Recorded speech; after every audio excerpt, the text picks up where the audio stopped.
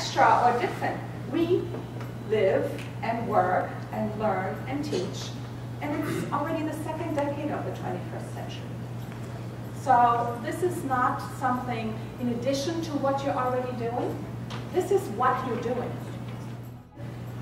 21st century this, 21st century that. A lot of people are completely sick and tired of hearing it because they're buzzwords. How can we go past this and really see that we are teaching and learning in the 21st century? That's just the way it is. Let's drop the 21st century. We don't need a school reform. We need new forms. And this is really what this is about. Tell me, what does it mean to be educated for you? You're all educated, right? What does that mean? But in general, when you talk about an educated person, what's the first thing that comes to mind? Someone who's continually learning. Continuing learning. But if you're literate, you can read and write. And if you're illiterate, you can't do those two things. Okay? Does that have anything to do with what does it mean to be educated? Would you say that a person who doesn't know how to read or write is educated? Knowing how to filter information, knowing how to get to information, to analyze information, evaluate information, organize information, that's part of that literacy now. How to go on Twitter, to filter those little tidbits of information. What if you don't know that? What if you don't know that it's out there? What if you don't know how to get to it?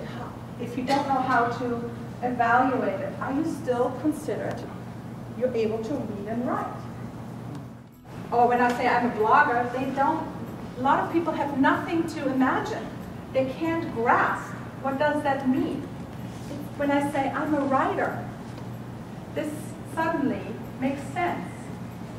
If you have a classroom blog, if you have student blogs, and your kids get really into it, if you make this the hub, you make writers out of your kids. You make readers out of your kids. This is what blogging is about. It's not about that the technology tool. It's not. Think about after a school year to make this and give to the kids, or have in your classroom as a as something, I guess, the non-techie ones can still feel how the papers and smell the books and hear the paper turn. So you're a writer, you blog, and 21. I have to tell you, their generation, and I'm saying generation because there's so many in-between generations now, has slipped through the cracks. Except my daughters, because they have a wicked mom who blew it all. No. But they have slipped through the cracks. They started out with Xanga. Anybody remember Xanga? Xanga? Then they went to MySpace. And now they ended up in Facebook. Their parents weren't there. Their teachers weren't there. Nobody knew what they were doing. And they did some pretty bad things.